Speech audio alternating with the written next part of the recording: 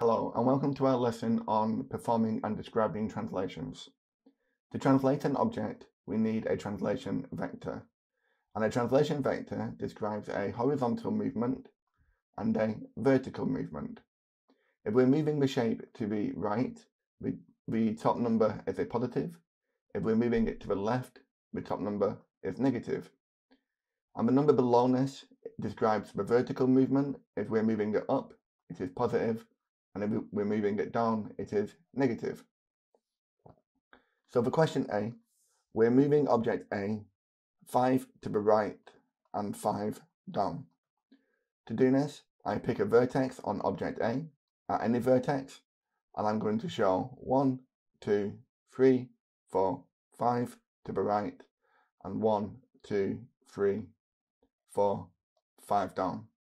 And this vertex here, I'm translating to this point. And from here, I can simply draw the shape out again so the vertices match up. To check that this works, I'm going to pick a different vertex in this corner, and the same translation should match it to the corresponding vertex on the object. So that is 1, 2, 3, 4, 5 to the right, and 1, 2, 3, 4, 5 down. Okay, let's try question B.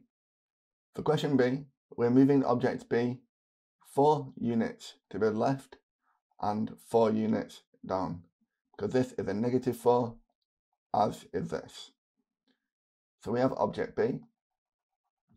I'm going to move this vertex 4 to the left, 1, 2, 3, and 4, and 4 down, 1, 2, 3, and 4.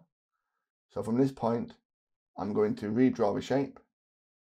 I can check it works using a different vertex. I'm going to pick this one. And I move it 4 to the left, 1, 2, 3, 4. And 4 down, 1, 2, 3, 4. You can see that is a correct translation. Okay, do you want to pause the video and try and translate questions C and D? And you can resume the video when you're ready. Okay, for question C, I'm going to pick a vertex here, and the vector 1, 8 is 1 unit to the right and 8 units up. So I'm going to move this vertex 1 unit to the right and 8 units up. And from here, I'm going to redraw the shape. I can check that this is right by picking a different vertex. I'll choose this vertex here. I move 1 to the right and 8 up. And you can see that works. Okay, let's try question D. For question D, I'll pick this vertex here. I'm moving it 7 units to the right and 4 units up. Now I can redraw the shape.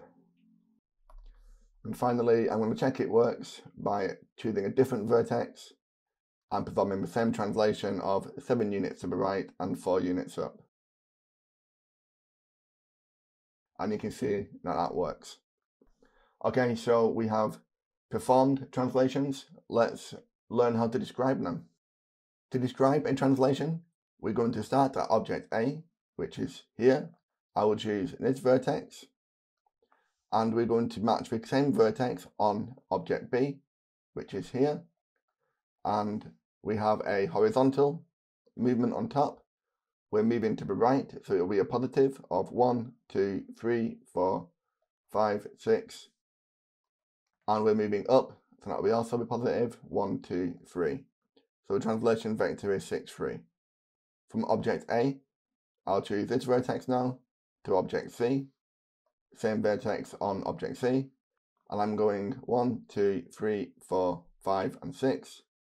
So 6 to the right and 1, 2, 3, 4, 5 down.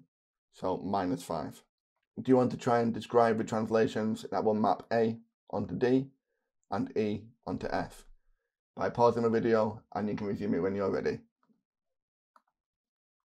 For object A, I'm going to choose this vertex, and we're mapping it on to D, which will be the same vertex on the object. And we're going 1, 2, 3, 4, 5, 6, 7, 8, 9, 10, 11, 12, 13, 14 units to the right. And the vertical translation is 0, so it is 14, 0. And finally, for question 4, from E to F, we're going to go 1, 2, 3, 4, 5, 6, 7, 8, 9. 9 to the left, which is -9, and 1, 2, 3, 4, 4 up, so -9 and 4.